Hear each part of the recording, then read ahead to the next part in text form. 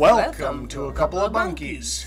This is a little bit of a different build video. Yes, we're going to do something quite different. We are restoring a 18th century piesafe. Our neighbor was going to throw it away after it was damaged in the fire. Along with the fire damage, there was a lot of water damage from the firefighting efforts. This piesafe had a lot of sentimental value, so we decided to put efforts into restoring it. Please enjoy as we restore this piece of history.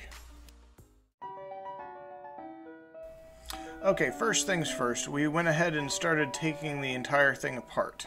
Now, I wouldn't have normally done this, but some of the boards on the inside were extremely warped. They were almost cupped, where they had a bunch of water and it had a little bit of mold in it and everything like that. So I needed to get those out and figure out what I was going to do. We started to take the screens off because they were in pretty bad shape. We also needed to take them off because we needed to sand the wood underneath. Now, while pulling the project apart, we were able to look at some of the hardware that held a lot of the pieces together. With that, we ended up being able to date the antique furniture by the shape and size of the nails that were in there. We had dated it to around the 1800s. They had rectangle and square nails holding the entire piece together. We ended up taking apart the screens, nails, and rest of the piesafe well into the night. And we started the work again in the morning. We started setting up the planer and the new dust collector. We had to cut the shelves in half in order to reduce some of the cupping, as well as to straighten them out and remove some of the water damage. Of course, we went ahead and put everything through the planer until we started getting good material. There was a lot of material to remove, and this night wasn't enough. Now, the back of the piesafe was made up of very thin shiplap, and I was not sure if the planer would take it, but it ended up being just fine. After a round of planing and sanding, this is how the shiplap looked like. After a little bit of research, we believe that the entire piesafe is made out of chestnut.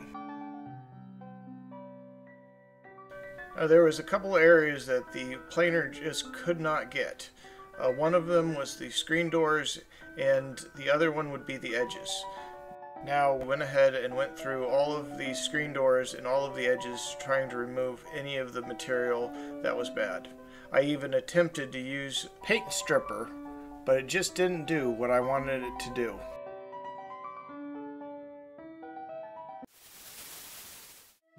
Meow there! Bunky Cat here to tell you about a awesome store over on Etsy. Amazing products for sale. Perhaps I can persuade you to go check it out.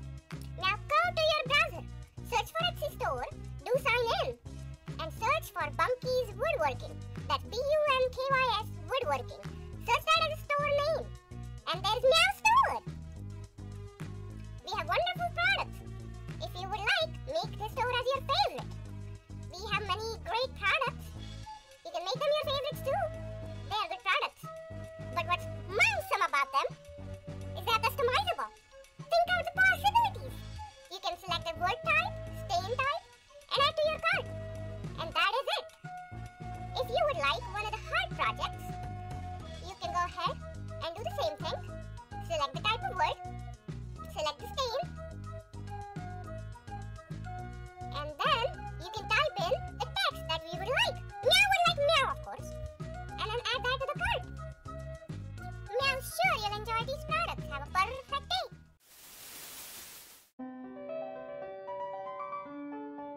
Ultimately, we ended up using 40 grit sandpaper to remove bulk of the material.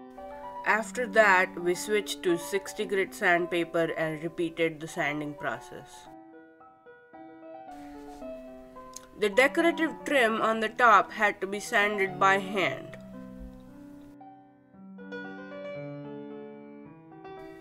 Now I had to join all the boards that I cut for the shelves with the biscuit joiner. I started off setting the two boards that I wanted to join together. Then I marked across both of them. Then where I marked, I went ahead and made the biscuit joint. I added glue, then the biscuit, and then I clamped the two boards together.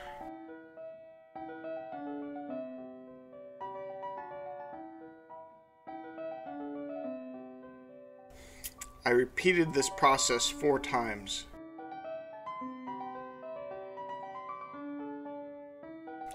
Now we took the boards downstairs for a good coat of polyurethane.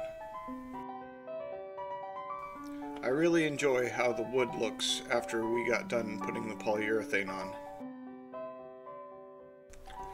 And now I had to put it all together again. We were able to find reproduction wrought nails online in order to replace the rusted ones that were in the cabinet. The assembly was actually pretty excellent. All of the holes were already practically drilled. I just wanted to go over them one more time just to make sure I wouldn't split the boards.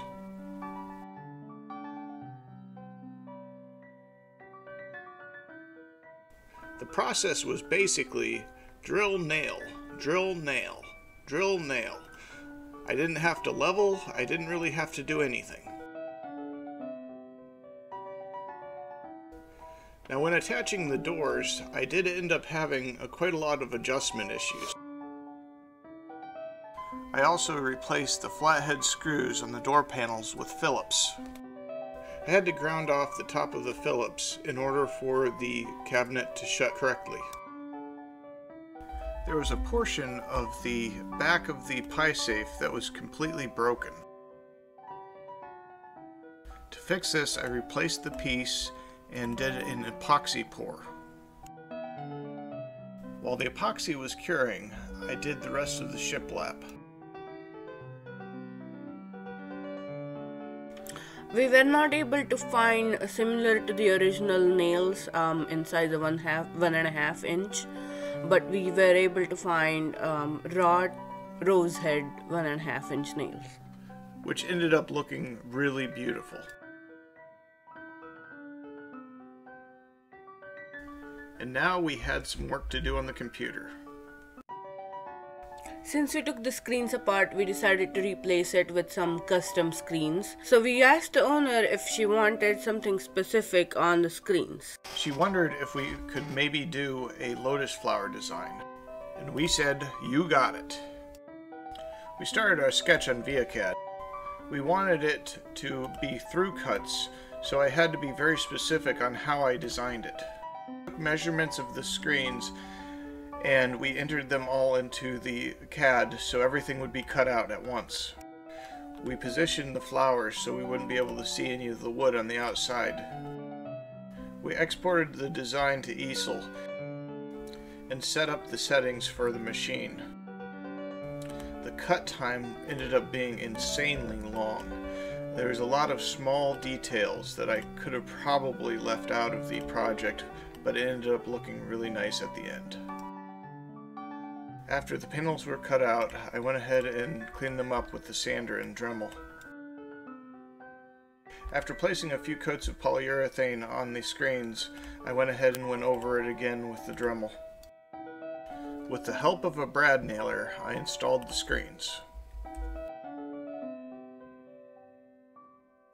And now the final piece is complete.